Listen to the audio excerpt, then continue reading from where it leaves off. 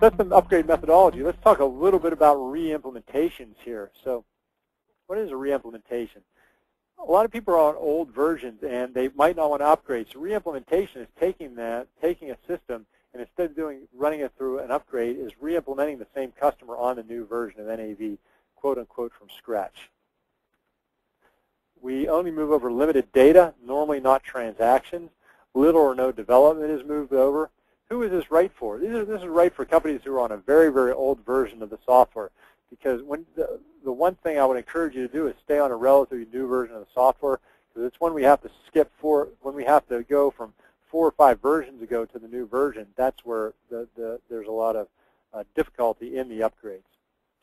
Companies who don't want the old customization modifications, which are in their current system, again, we talked about oftentimes through whatever happens that companies, maybe they change their requirements, maybe there's new staff brought in, maybe you have inherited a system and you're not sure of what was it done or why, and it's just not working for you. This is an easy, good way to shed a lot of the old stuff of the old system. Sometimes people have 10, 15 years of data in there that they just want to purge out that data and start with some new, fresh transactions.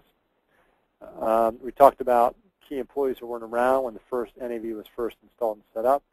And sometimes companies just want sort of a reboot. They want a fresh start on the latest version. Here's the benefits of it. The cost is sometimes much less than a true upgrade, especially if, again, you're on an older version with a lot of customization. Normally, it's much quicker. We have the clean data coming in. Start with little or no customization.